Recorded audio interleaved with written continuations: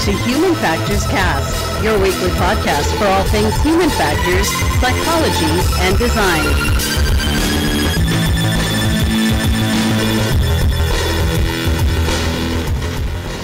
Hey, it's episode 104. Today's September 4th, 2018. You're listening to, or maybe even watching, Human Factors Cast. I'm your host, Nick Roome, joined today by my good friend and yours, Mr. Blake Arnsdorff. Oh, how are you, Nick? Hey, I'm good. Blake, we got a lot to talk about today. Yeah, we do. We got a lot to talk about. Whole bunch of stories. Lots of banter. Yeah, a whole three of them. So we're going to be looking at how scientists are only able to reproduce results for 13 out of 21 human behavior studies. 13 out of 21? That's embarrassing. Well, we'll talk a little bit about it. Talk but yeah, about it. It's not good. How visually impaired can easily navigate with deepWay, and we're talking robotic implants too. Blake, before we get into all that, I want to check in with you and see how you're doing. Oh, you want to know how I'm doing? I want to know how you're doing. I'm absolutely terrified, Nick. Why are you absolutely terrified? Because it's been a nice holiday weekend here in the States playing too much Call of Duty Zombies. That's why. Call of Duty Zombies. So I'm unfamiliar with the Call of Duty franchise. I know what zombies are, and I know that Call of Duty Zombies is some sort of game mode within the Call of Duty franchise. Yeah, okay. So, so Call of Duty Zombies is, I don't know, it's been around for probably half the franchise's entire life, right? And there's different studios that make them, but this last go from, I think, Infinite Warfare, or maybe it's 2 goes ago. But anyway, it's got a lot of, like, really creepy elements to it, from the design of, like, the game itself and the characters and stuff like that. And also, too, if you're not familiar, like, something that's really big in them is these long, drawn-out Easter egg hunts inside of the games. But is this really quick? Is this something we can drop in our B-roll? Yeah, it is. Okay, cool. Actually, hey, look at that. That's really good. It's a plug for YouTube. Yeah, there you go. And so the thing I noticed the most is there's this particular like map called Beast from Beyond, and I was noticing that I was getting literally scared running away from these type of zombies called cryptids, and I couldn't figure out what was freaking me out. Like, I've played all the zombie games there ever have been. Okay. And I noticed it was the sound design. It was both like the music itself and then the like skittering of little claws going across like a hallway, plus like also them making these really kind of scary noises from like something you would think is almost alien, right? So question, when you're playing this mode, are you playing with like some surround sound headphones that kind of help with the immersion, right? So you can hear the click-clack behind you?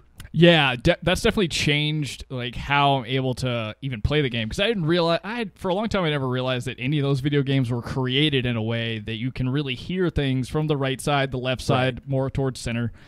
So yeah, I have been playing it with headphones on because I like to keep the sound really loud. Yeah, that stuff is really scary. I'm glad you brought up sort of this fear in video games, because when I was younger and Super Mario 64 was out, I would play this game and there were 2 sound cues that always kind of got to me. I'm going to play them for you right now. So the first one is Bowser's laugh, and the second one is an auditory illusion, actually, that a lot of people studying psychology in school right now might know as shepherd's tone, and this is sort of this infinitely scaling soundbite where it sounds like the audio is always increasing in pitch, but really it's just overlapping tones where one fades out, the other one fades in, and just always kind of increase. I'll play an example for you right now. So this is Bowser's laugh right here. Hang on. So there's Bowser's laugh. That is creepy. And then this is the infinite staircase leading up to the final boss battle that won't let you go through unless you... Sorry, I'm getting chills right now just thinking about it. This is the shepherd's tone. I honestly didn't realize that was an auditory illusion. Yeah, if you listen to it, it always seems like it's going up. Yeah. Right? But it's actually just like a loop? Yeah, it's actually just it's a couple different things going on there. So what it is you have sort of this underlying tone that increases in the scale, and then another tone comes in about halfway through and comes in, and then that keeps happening. So it always sounds like it's increasing in pitch. Yikes. And that goes really well with the visual aspect of it, too. Like, I think that's part of really what's driving the, fear factor, if you will. Oh, yeah, absolutely. This infinite hallway where you don't know what's at the end, and you can't get to it unless you've completed all the requirements for it. Yikes. That's crazy, man. Yeah. So, Blake, we're recording on a Tuesday because we just had the holiday. Yeah. I had an interesting weekend. I don't really have a whole lot of human factors stuff to talk about, but I do have sort of an interesting story to tell we are now fostering a cat.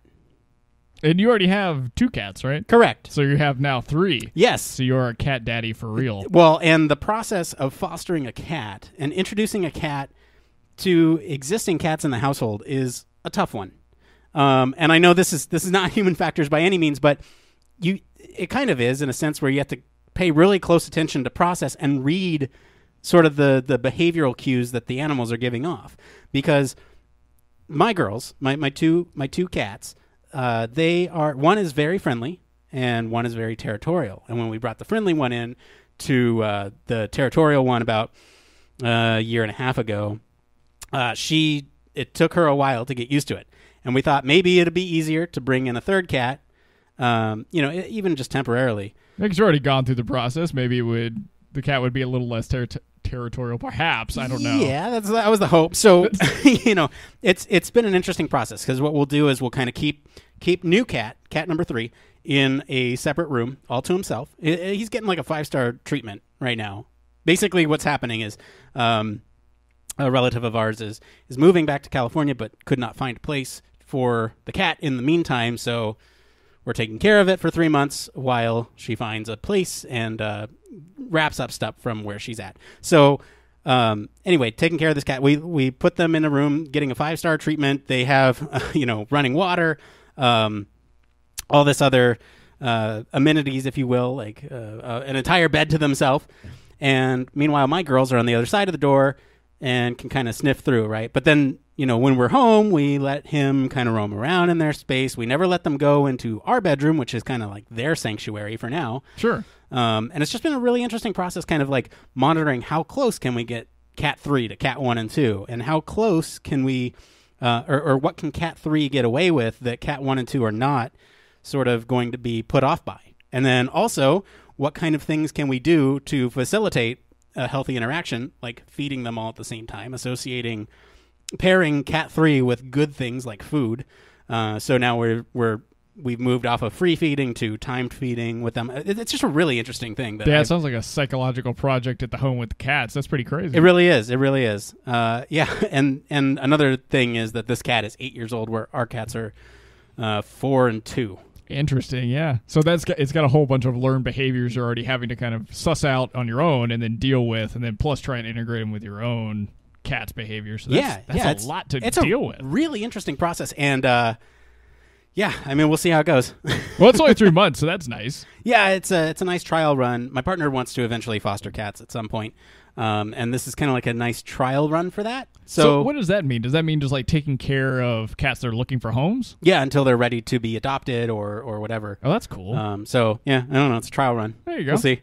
Super, dude. Anyway, all that to say, it's been a little stressful around the house.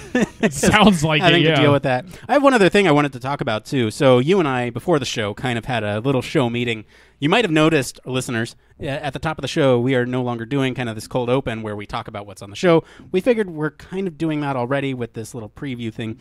And you'll also notice that the Patreon commercial isn't up there anymore as well. Reason for this is we kind of took a step back and was like, you know what? We design things for a living. This is what we do, is we kind of, what's the optimal way to present information? And so we're thinking about it, and the Patreon commercial, we can move around. That'll come later.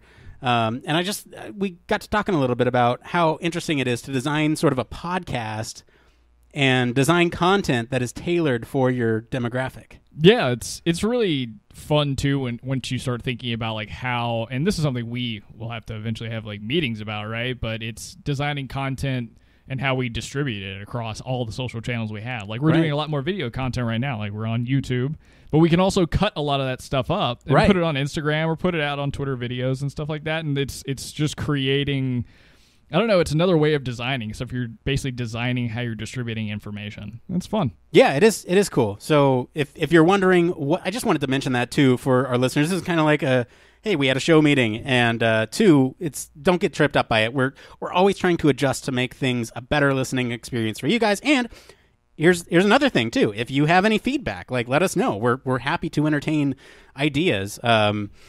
there are some things that have been suggested in the past that we've actually batted around the idea of, like a This Week in Human Factors History or something like that. Or even like the biggest example is the change in our names. Yeah, absolutely. We used to have, I'm sure longtime listeners know, we used to have sort of these funny titles, but they didn't really give a good sense of what's in the episode. And now we have very detailed kind of descriptions of the stories that we're talking about, so that way you can kind of see at a glance what the episode's about. Yeah, without having to look at a description or anything. So it's nice. Yeah, thank you, reviewer, for that one. Yes!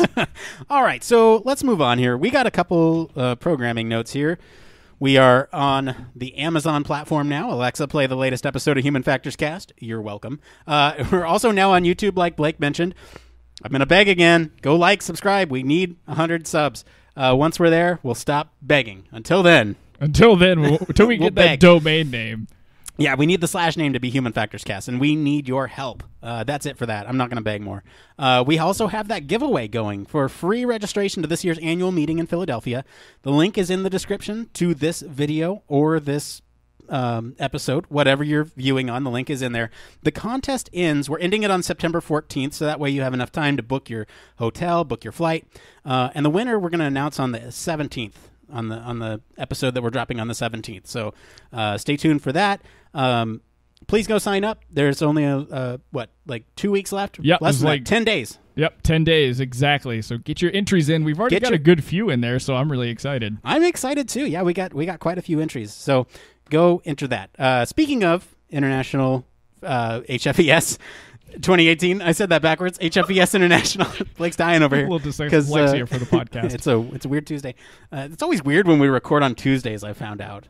Did you find that out? Yeah, just now. We need to get back to our Monday schedule. Yeah, we did that last week too, didn't we? Yeah, we did, because you were sick. Yep. So, it was a good show. So let's hope this is another good one, right? I think this is a good show so far. Well, there's always room to go downhill, so we'll get there.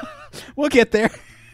So HFES International 2018. That's from October 1st through the 5th. Like I said, time and time again, we're going to have plenty of programming coming out of that. We're going to be at a booth, all that stuff. Please come see us. It's going to be tons of fun. Exciting week. We also got HFES Australia coming to Perth in November from the 26th to the 28th. We'll have some coverage coming out of that. Hopefully our listener, Mateo, will be able to help us break down all the stories coming out of Perth. Yes. That'll be great. All right. Well, Blake, you know what time it is? I think I do. All right. Well, let me make sure the fader's up so we can play. It's time for Human Factors News. I just had to make sure the fader was up. It's a Tuesday, Blake. What do you expect? What are we doing? It's a Tuesday. It's a Tuesday. All right. This is the part of the show where we talk about all about Human Factors News. So we talk about everything related to the field of human factors. It could be anything from, we got some medical in there today. We got some psychology. And we got some robots and maybe robotic implants and stuff. We got some fun stuff today. Wide variety today for sure. Super excited. Even though it's only 3 stories, we got some heavy stuff to talk about. We do. So why don't we go ahead and get into that first news story? First up, so the latest efforts to reproduce scientific findings, this time in the field of social sciences, has produced definitely lukewarm results. So if the results in every published study can't be replicated in subsequent experiments, how can you trust what you're reading in scientific journals?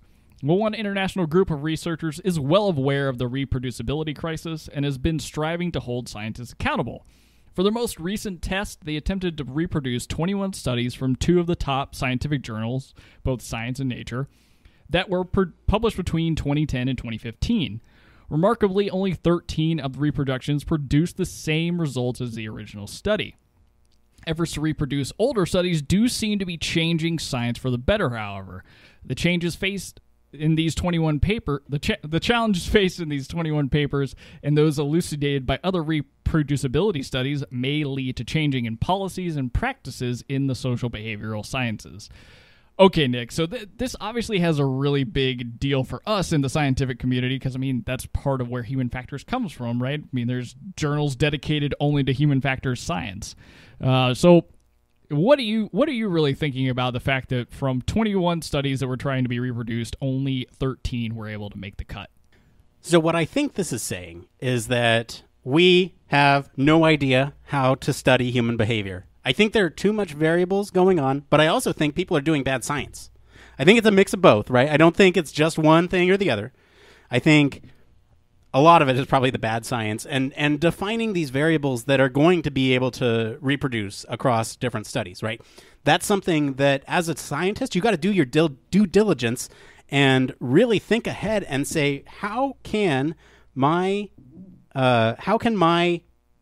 study be replicated later, and how do I write this in the most effective way to say to researchers going forward that define the constraints, I guess, physical, methodological, all these other factors with this thing. How do I define all this? All this to say, it's a Tuesday. How do I define all these things to make sure that somebody can pick up my paper and act as a blueprint to say, this is how I did the study. And if you follow these instructions to the T, you should get the same results. And that, I think, is the problem to me. Yeah, I really don't understand where the problem's coming from, but I want to pull on a couple of threads that are sitting in the article that I think are important to mention here. So this is a direct quote from the article, right? So there's no standard criteria to determine whether a study has been successfully replicated. So I think that's ultimately a problem here, especially when we're talking about in social or behavioral sciences, right? Because it's different when we're talking about maybe something that's going on in the biological medical field, right? You've got to be able to reproduce like outcomes of drugs, or if you're testing a new, biological allergen or whatever you're doing, the methods have to be very, very lined out, and they have to meet FDA standards, and you have to do so many, drug trials, whatever. But in the social sciences, I feel like we're a little less stringent when it comes to the replicability of something. That's a fair point. Yeah, I think you're absolutely right. I think the stakes are also higher too when it comes to medical testing, because that is potentially somebody's life on the line. If you're testing a new medicine, if you're testing a new device that, could potentially be dangerous, that's lives on the line. Now, psychological research is not as critical, I would say, to sort of the life and death possibilities, right? I think they can inform life and death situations, like how we react under certain circumstances, under stress, in critical situations. But it's not directly impacting. It's not like people are going to use these devices, these studies, as devices. I don't know how to... You get what I'm saying, though, right? Like, yeah, I understand the concept, but I still think that's why we're seeing this kind of what seems like a very exaggerated gap of not being able to reproduce studies. Now, to kind of pull on this again, like, we're talking 21 full studies and only 13 produce the same results as the original. So really, this is saying that 8 studies did not. And I think your point is very valid, Nick. I don't know that in the world that we're from, or in the psychological background, that every study that was produced, maybe in human factors, maybe in just behavioral science itself, I don't know if they're all necessarily built to be replicated, or if that was the plan originally. Because as we kind of talk about it now, that ability to replicate an original study is more of a tenet of the scientific method versus a requirement. Sure. But also when you introduce variability with human subjects, right? That's something that the scientific method can't account for. I don't know. It's weird because if you think about randomness, there's no randomness when it comes to physics. There are certain variables, like when you get into the medical field, that could go one way or the other, but it's biology. It's typically going to behave in a certain way that you expect. Human behavior is completely unpredictable in times, and that's why we try to study it. We try to get a lock on this thing. And I just think that as scientists, we need to be more prescriptive in how we define these studies so that people can replicate. Like if I said, Blake, I tested 5 people who used this pencil to write these words. Is that enough? Is that enough for you to replicate that? Well, no, it's not, because what instructions did you give them? What kind of pencil did you use? What did you have them write? What was like specific small characteristics about the person? Okay, so but that's what's ingrained in our ability to write academic papers, right? You have to write this really thick methodology section so people can replicate your studies. Right, but I'm going to bring this up again. We, as the scientific community, especially in behavioral sciences, we're kind of up against these two forces. We're up against this force of wanting to do good science, but we're also, academics, are up against this force of needing to produce content, needing to produce studies to get tenure, to get, basically stay on their job for the rest of their lives so they can do more studies. It's a catch-22 because the academic system rewards quantity and not quality of research. And it's a tough battle, right? Because we're getting down a rabbit hole here, and it's not necessarily... But you get what I'm saying. With that pressure to do many studies versus just quality studies, you are losing... Something is slipping through the cracks because it's either rushed, maybe it's not completely thought out, maybe they didn't put all the methods to the T with all the I's dotted in the paper, and somebody else can't replicate it. Yeah, and I still think that even like in the medical community, they're facing some kind of similar pressures, right? Because there's definitely like you're facing the hospital or the pharmaceutical company or even like the medical institution you work for. So I think I think there's always going to be that business side pressure that's going to, skew how science is done. And I think that ultimately affects what we're seeing here. But at the same time, I think it really comes down to the fact that I would like to know a little bit more about these specific studies they're looking at. What was happening? I mean, was it always with humans? Were these like animal models? What were the methods like? Was it because some just had bad method sections? What was the integrity of the scientists that did this? And I'm not sitting here trying to call anybody out that is doing these studies. Obviously, it's a renowned set of international scientists, but I feel like there's a lot of variables like you've talked about that may be even biasing what we're getting that's not reproducing something. And again, there's part of me that thinks this is a really good thing anyway. Because, I mean, of 21 studies, only 8 of them couldn't be reproduced. Well, maybe that just means that it's time to look a little harder at those specific problems that they couldn't reproduce. Right. I don't know. I mean, this article is spun kind of badly, and I know you and I have talked about this on the podcast. Like, doing good science is like a tenet of why we even got into human factors, right? Do good science. Yeah, you want to do good work. Do it. And add to the field in a way that makes you feel respectable, make you feel like you're an actual scientist.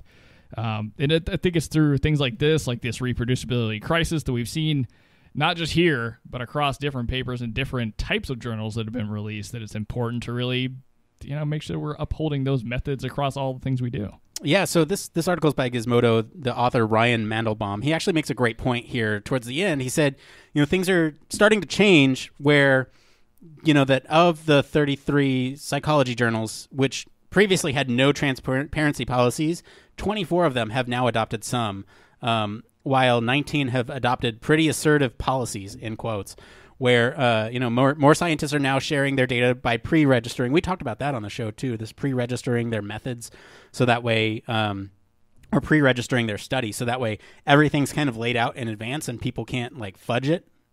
No data mining to be sat around and done and that kind of stuff. Yeah, so they basically commit to the experimental design before they collect any data. So he does mention that things are changing, which is a good thing. I think these sorts of studies where the replicability crisis is bringing to light the fact that we need to instill some of these processes in the scientific community to better ensure that we can replicate these things.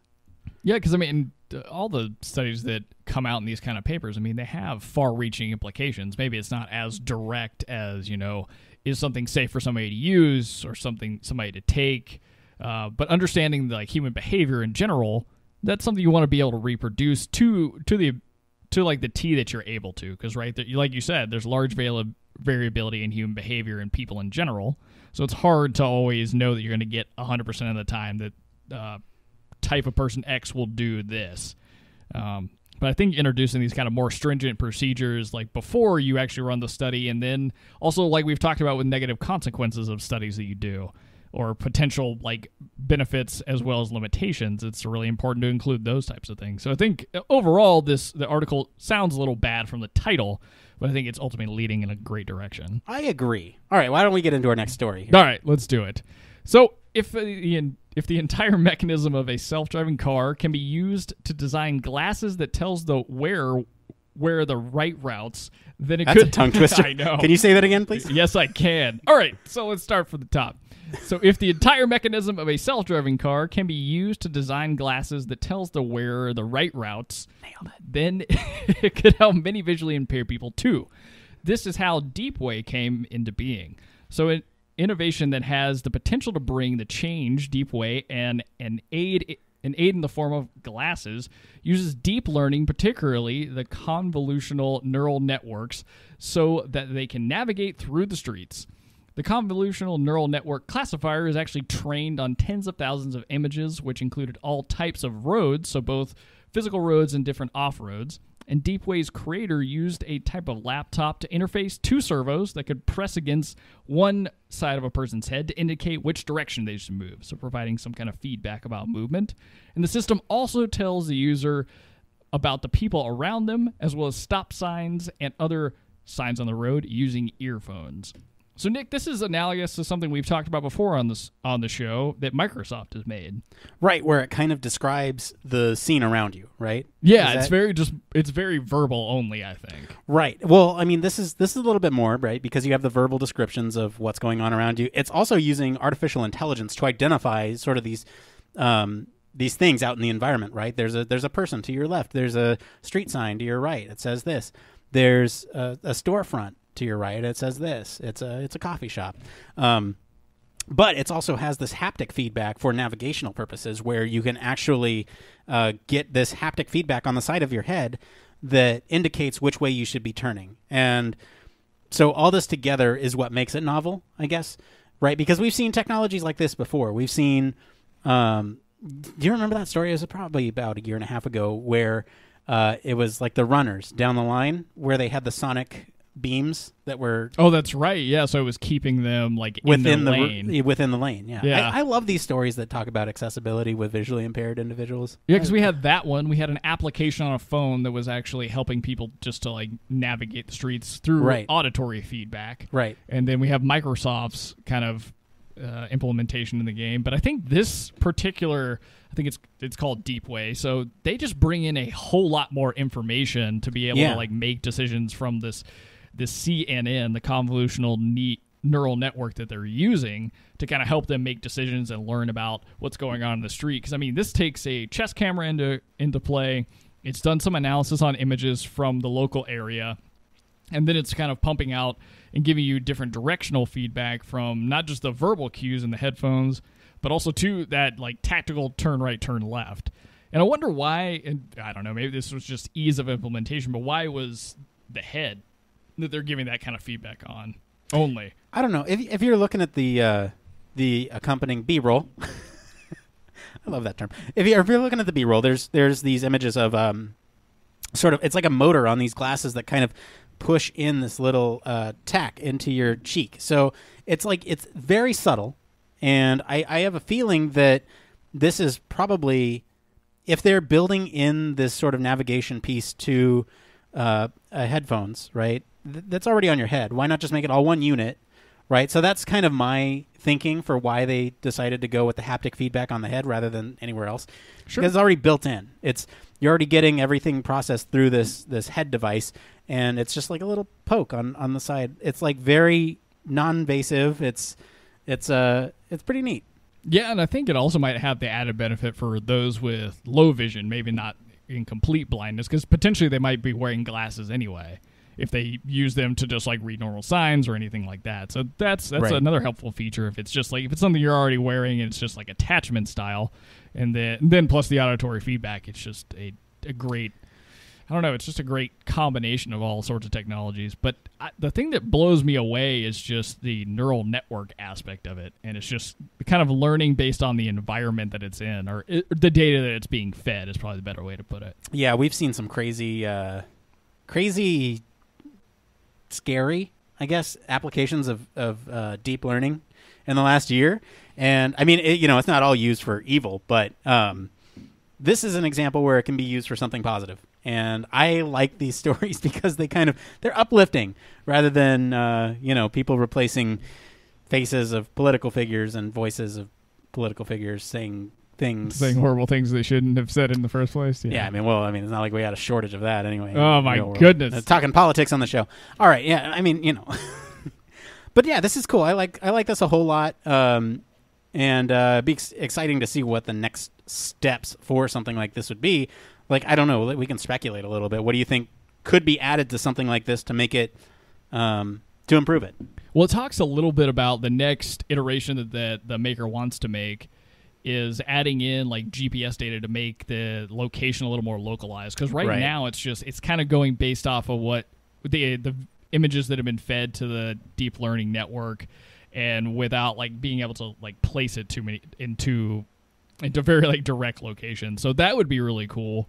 Honestly, I would like to see something that's not like right now it's got 2 servos on the side of glasses, right?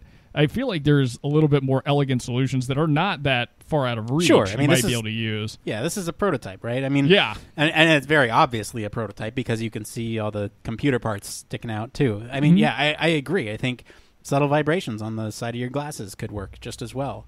And I know, like, hopefully somebody's actually, or maybe we should reach out to the guy who's making this thing. But I feel like, what's the company? It's one of the social media companies. Oh, Apple, it's Facebook. Snapchat. Snapchat has spectacles that I know a lot of people have like retrofitted the glasses and are using the cameras for some kind of applications like this, where it's basically sunglasses that already have cameras in them that are meant to work with Snapchat itself. Beach spy cams. Yeah, there you go, beach spy cams. But it's one of those things that I feel like it's again you can get away from like the chest mounted aspect of things, because you should still be able to get a lot of degrees of freedom with just things being on the person's head. Oh yeah, for sure, and especially, yeah, you're right, because I didn't even think about that. The visuals are decoupled from what the individual is looking at, right? So imagine a world where the sort of auditory feedback that they're getting from the deep learning algorithm that's interpreting the world around them. Imagine if that is tailored to where their head is pointing. So they can understand how the world changes as their head changes, not as their body changes. And it's a more natural movement because then they are directing their head in the attention of different things within the environment. And this also serves another purpose too, which is potentially a little less obvious. But if you think about sort of visually impaired individuals and how they converse with others, sometimes it can be a little unnerving to the people who are talking to them because they're not making direct eye contact, they're not looking in their direction, but they're listening, and they're internalizing everything that the person is saying to them. With this, it would almost train them to tilt their head in a direction in which they want to get more information about, which could potentially have benefit on these interpersonal interactions. Yeah, it could have a whole different world of social interaction, right? Because if it's on your head, not versus your chest, you know, kind of based on the feedback you're getting, where to look and things like that. So, yeah, that's a great implication of this stuff. Man, that was fun. That was a good breakdown. Yes. All right. So I told you we're going to do the Patreon commercial later on. We'll be back to break down the rest of it right after this. Human Factors Cast strives to bring you the best in human factors chatter every week. We pack news, interviews, reviews, and overall fun conversations into each and every product that we put our seal of approval on. But we can't do it without you. You see, the Human Factors Cast network is 100% listener supported. All the funds that go into running this show come from the listeners. That's why we're giving back to our supporters on Patreon, now more than ever. Pledges start at just $1 per month and include rewards like 24/7 access to our exclusive Human Factors Cast Slack channel, personalized professional reviews, and Human Factors Cast Infinite, a Patreon-only podcast where the topic is human factors, etc. We're always updating our rewards, so stop by patreon.com/humanfactorscast to see what support level may be right for you. Thank you all, and remember, it depends. I like that placement much better. That's like right in the middle of the show. Yeah. All right, before we move on, I just want to thank all of our friends over at Gizmodo, Geospatial World, and Communications ACM for all of our stories this week. If you want to follow along, you can follow us all over social media or join our Slack. We post links to the original articles as we find them. Okay, Blake, while you do the next story, I'm going to look up Reddit posts because we totally forgot to do that this week. I got one for you. So, all right. Good. Researchers at Boston Boston Children's Hospital and Harvard Medical School have developed a less invasive device to emulate the Forker technique, a surgery performed on children with rare congenital lung defects. So this is where doctors attach sutures to part of an infant's esophagus, then tie them off on the back of the baby. So over time, the sutures lengthen in the esophagus by pulling on it and then stimulating tissue growth. So the device has the same general goal as the Forker technique, but it stimulates growth by gradually pulling on a tissue segment while monitoring and controlling the forces applied, leading to greater precision.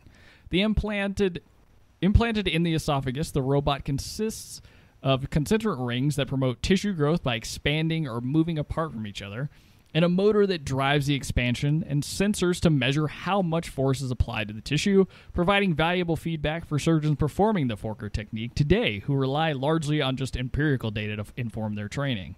So this data is transferred via a cable to a microcontroller in a small external vest, which then transmits to a laptop via Bluetooth. And in animal experiments, the robot coaxed the esophagus into growing 77% over 9 days.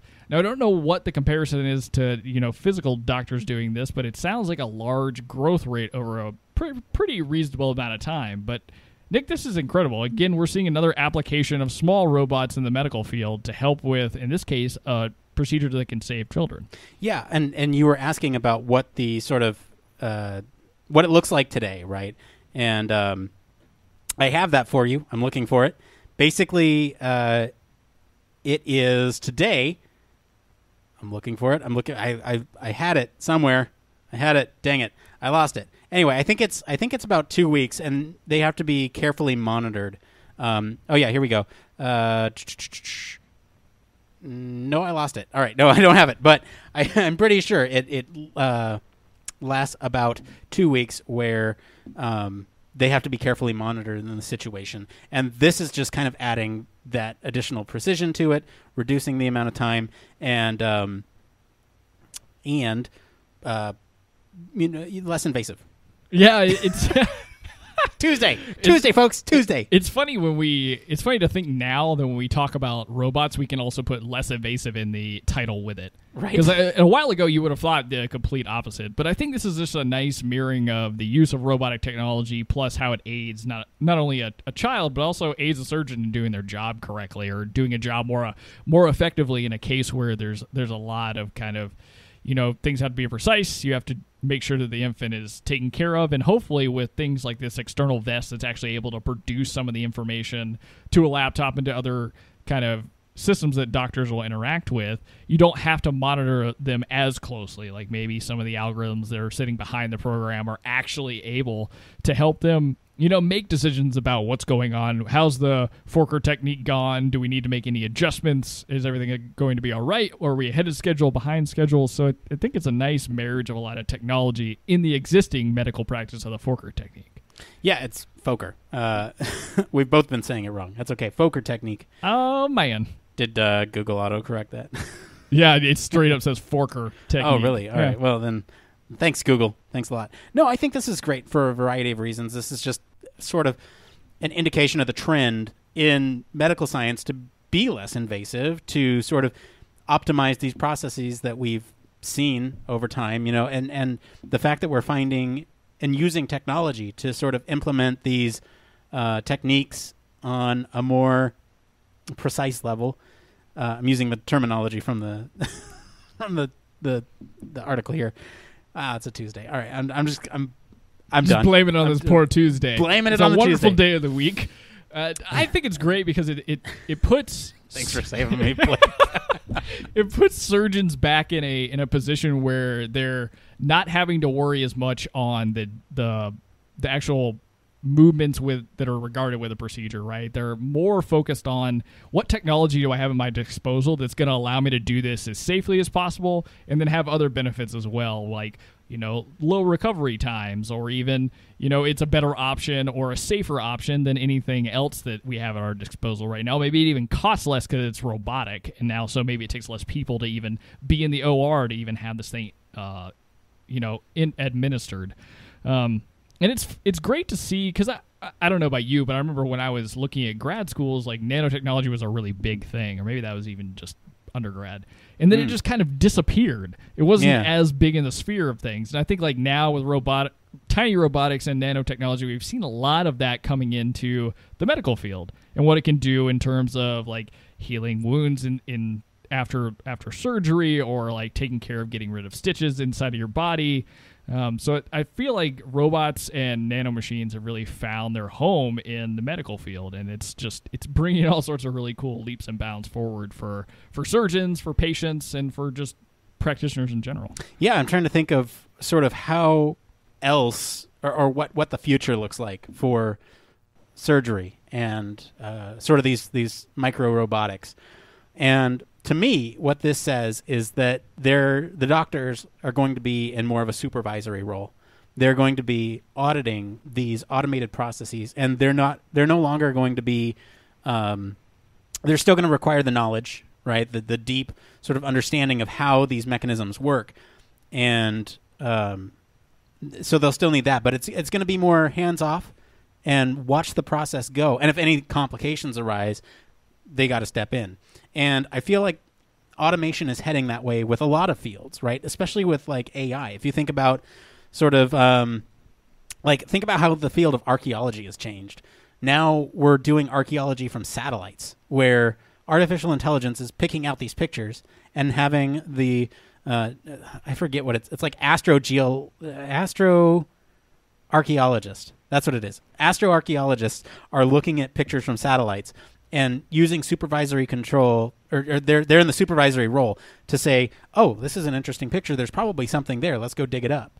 Where before it was just kind of educated guess. We know this tribe of people were here, so let's go dig something up. I'm being very sort of flippant about my use of dig something up. There's obviously processes in place to do that. But I'm thinking that the medical field will very much follow the same trend, where they'll get this data from this micro robot or whatever, and they will basically step in and say, oh, it's doing its job fine, the process is going well, or oh, this is going horribly wrong, how can I fix it? Hopefully more of the first one than the second one. I think they're going to be able to make much more informed decisions and like tailored operations to the person's body because of how much information we're constantly starting to collect on ourselves, just on our own basis, like with Fitbits and stuff like that. Oh, yeah. And then like add the benefits of just imaging technology, and then let's tie together robotic surgery and then robots that can do things on their own, to where you're basically programming.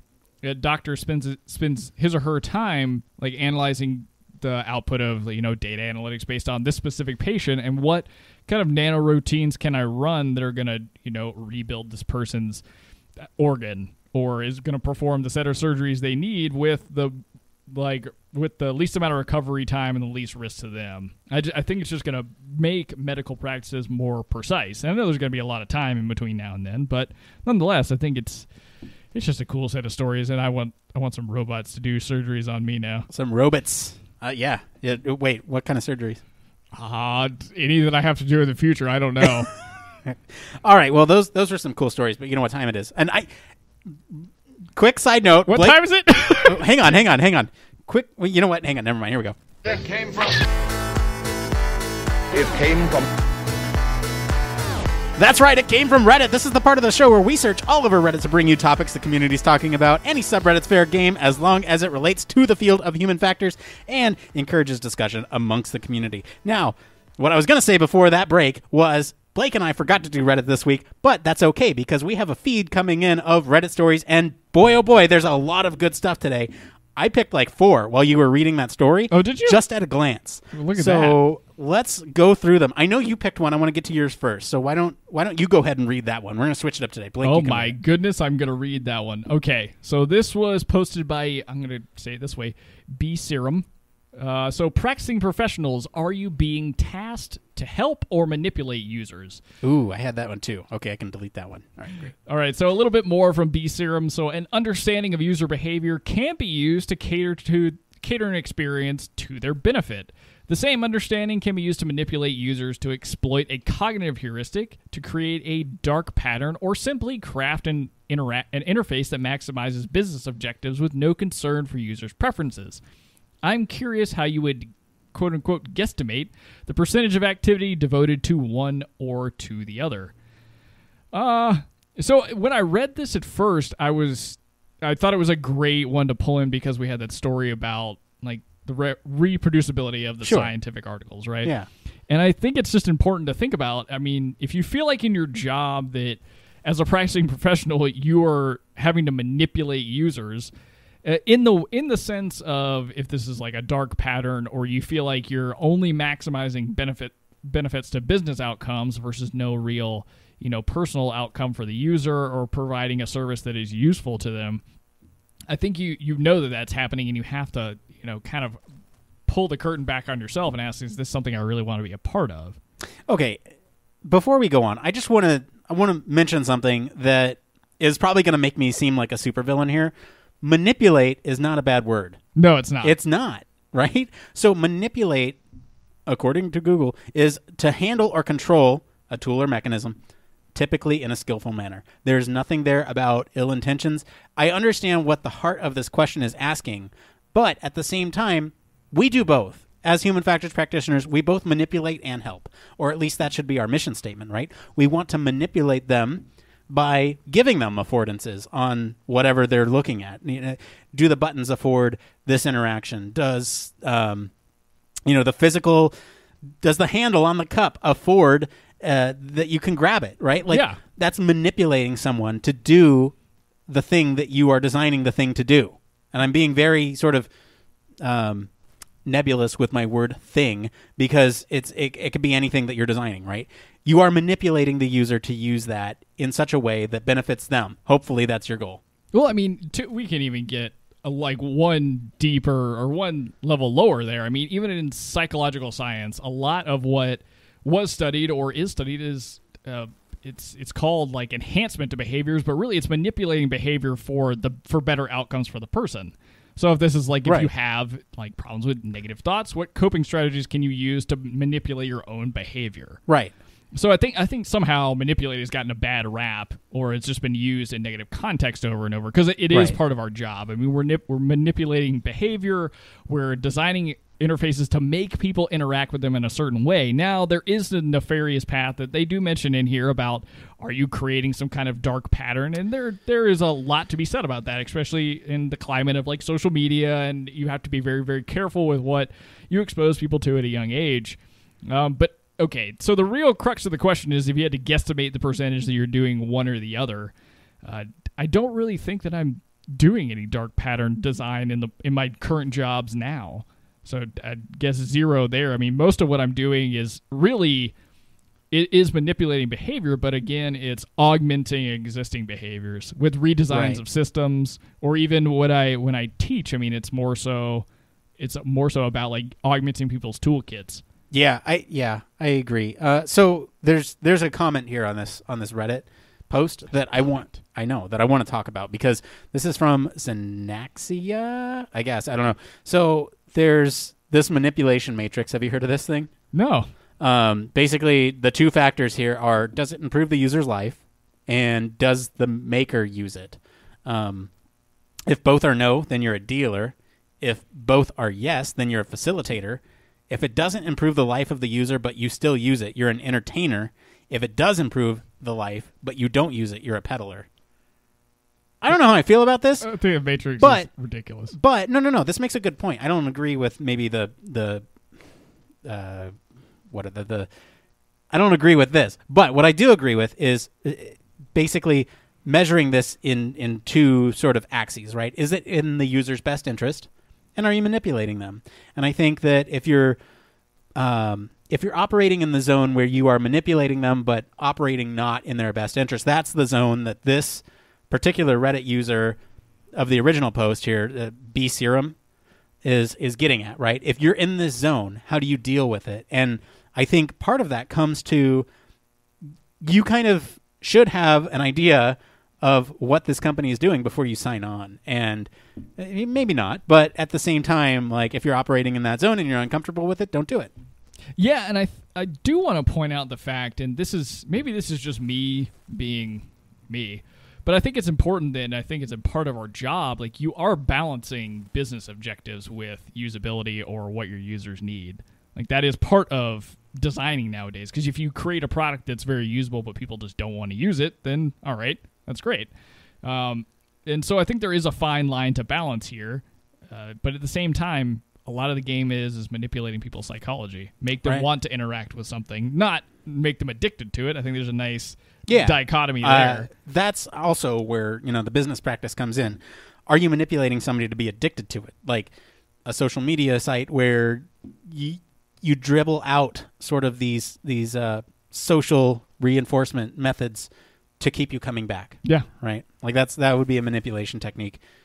That's a little bit more gray. Yeah, it definitely gets in the gray area really quick. Yeah. We have some time to kill, so I want to get through a couple of these because there's a lot of good Reddit this week. Yeah, let's do it. There's a lot of good Reddit. So this one is from Yuli Kunkel on the UX subreddit, user experience subreddit. Sorry.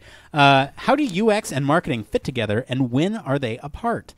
They go on to write, I always find that this is a hard one to answer. We need to work with marketing since we both have the user/customer in mind. But for me, it tends to break off from there. I don't believe that UX should ever sit under marketing or in marketing's department. The plans get so muddy when that happens. I struggle to articulate how and when they separate.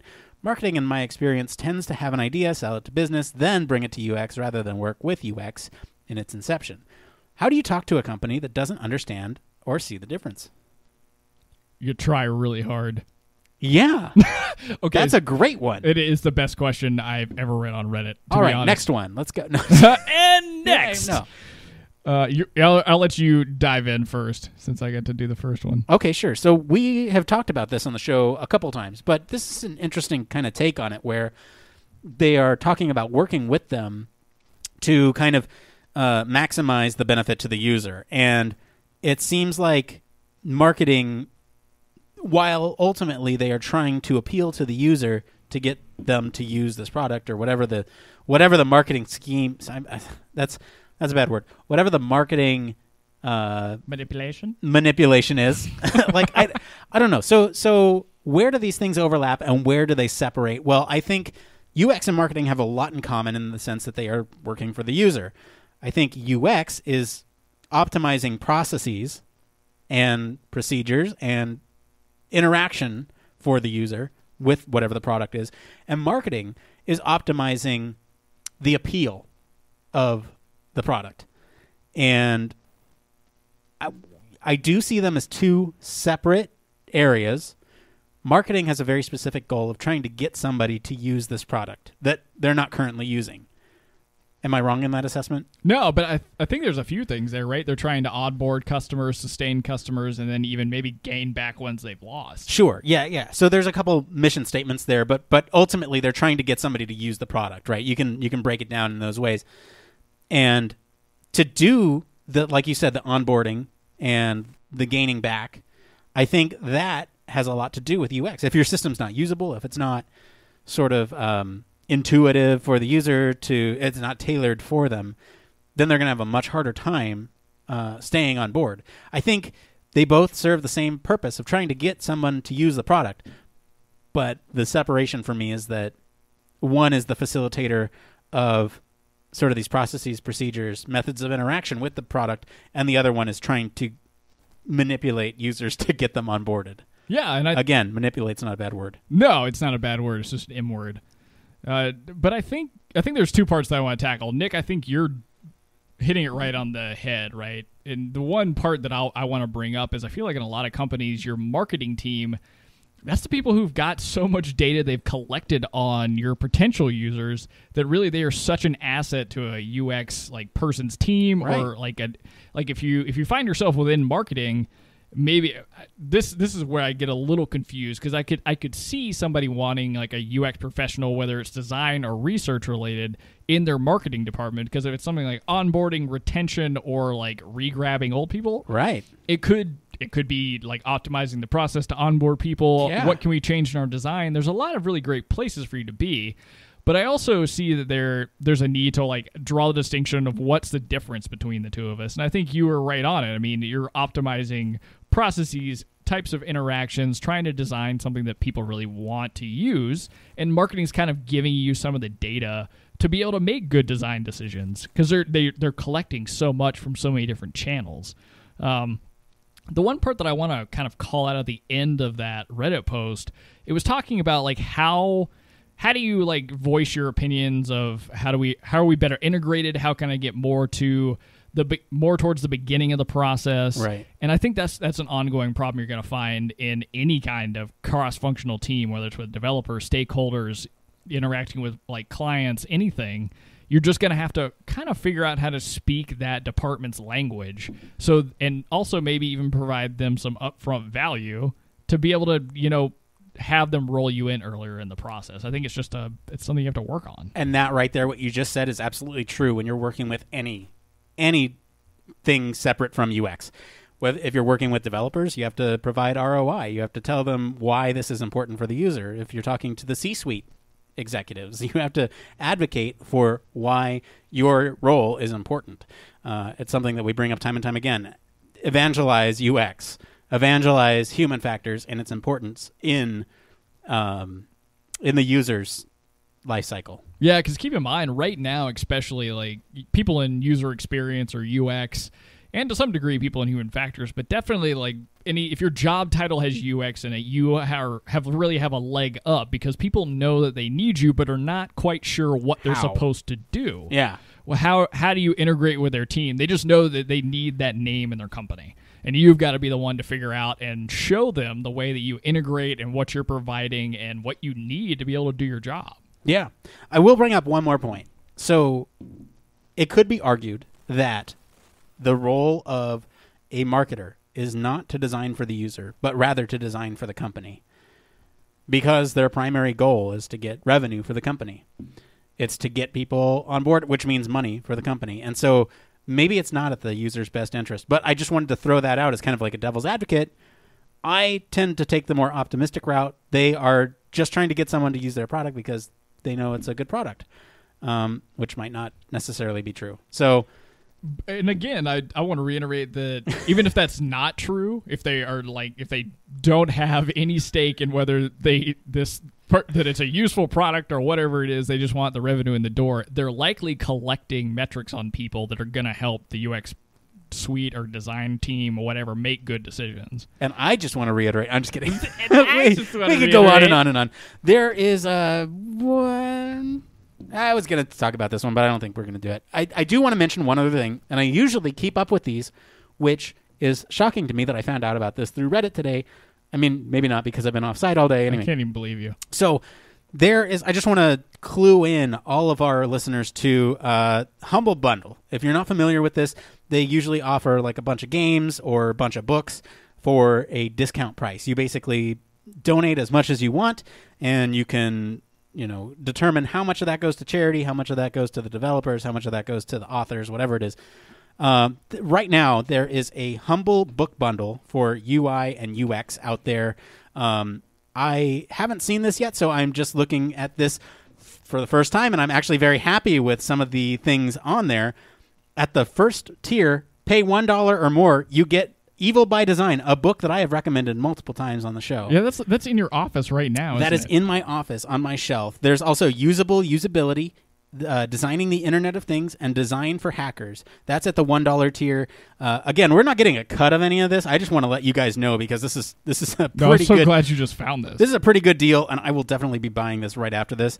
Again, we do not get a cut of this. This is just to let you guys know. These are all ebooks. It's a happy Reddit action right now. This is really great. If you pay $8 or more, you also unlock the Essential Guide to User Interface Design, Designing Search, Android Design Patterns, Communicating the User Experience, and Type Rules.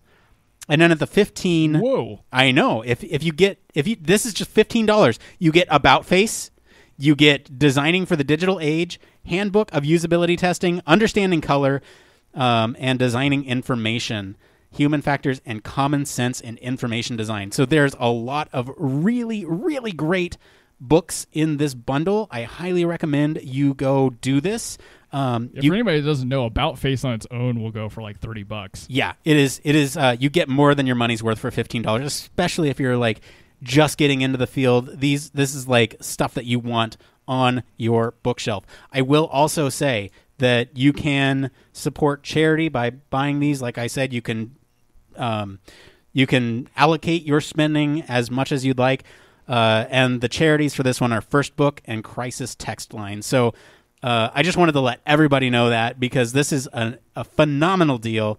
It looks like it'll be up for 12 days, so, it'll be up longer than our contest is. But please, please, please, like, if you're even thinking about this is a bunch of Wiley books for UI, UX, and I would highly recommend. I am literally buying this as we speak. So we're on the Home Shopping Network. You can find Human Factors Cast over here. Yeah, you can find Human Factors Cast on the Home Shopping Network. All right, well, Blake, you know what time it is? Is it time for something else? It's not time for something else. It's time to say goodbye. All right, that's it for today, everyone. Remember to enter that contest. We got a bunch of different ways you can enter. Link is in the description. Let us know what you guys think of the stories this week. If you're a Patreon supporter, stay tuned for the after show. That'll come a little bit later this week. For the rest of you, you can join the discussion on our Slack. Follow us on social media. We're on LinkedIn, Facebook, or Twitter at HFactors Podcast. Be sure to drop us a comment on our SoundCloud or leave us an email at humanfactorscast@gmail.com. If you're feeling saucy, you can leave a voicemail at 901-646-1432. That's 901-646-1HFC. Be sure to like, subscribe, review us on Apple Podcasts, Google Play Store, or whatever your favorite podcast directory is. Blake, did you know you can get an entry? You get 5 entries for reviewing us on any of those platforms. I didn't know that. 5 whole entries for your chance to win. That is 5 steps closer to getting into HFES for free. Yes, it is. All right, if you want to join the after show party, you can support us on our Patreon at patreon.com/humanfactorscast. And of course, you can always reach us at our home on the web, humanfactorscast.com. I want to thank my favorite co-host for being on the show today, Mr. Blake Arnsdorff. Where can our listeners find you? You can find me all over the place on social media at Don't Panic UX. Excellent. Special thanks to Jeff Olson for our video editing this week. As for me, I've been your host, Nick Roome. You can find me across social media at Nick_Roome. Thanks again for tuning in to Human Factors Cast. Until next time, it depends.